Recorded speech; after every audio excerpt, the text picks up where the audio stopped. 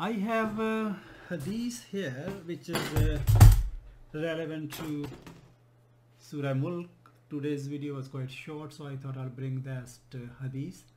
قال النبي صلى الله عليه وسلم من القرآن ثلاثون آية. Nabi sallallahu alayhi wasallam said, in Quran there are 30 ayah, shafa'at li rajulin hatta ghufira lahu.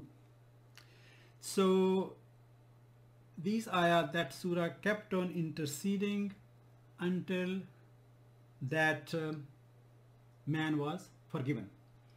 Wahiya tabarakallazi biyadihil mulku, and that is tabarakallazi biyadihil mulku wa huwa ala kulli shay'in qadir.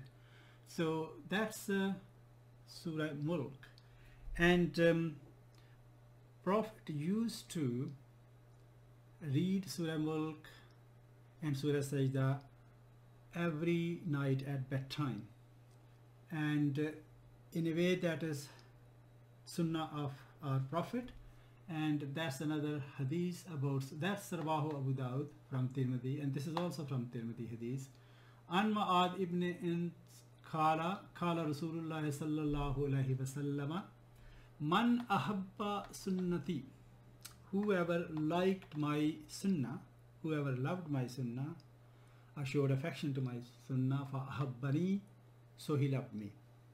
Wa man ahabbani, and whoever loved me or liked me, kana ma'iya fil jannah, he is going to be with me in Jannah.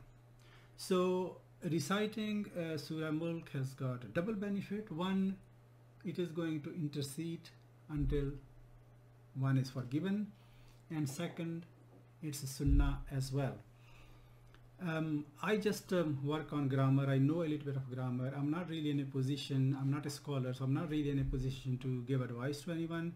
I'm a fallible human being anyway, but from time to time something like this will come, and these are only 30 ayahs, and they're easy to memorize, and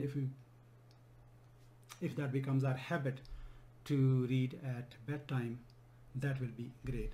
Subhanakallahumma wa bihamdika ashhadu an la ilaha illa anta astaghfiruka wa atubu ilaik.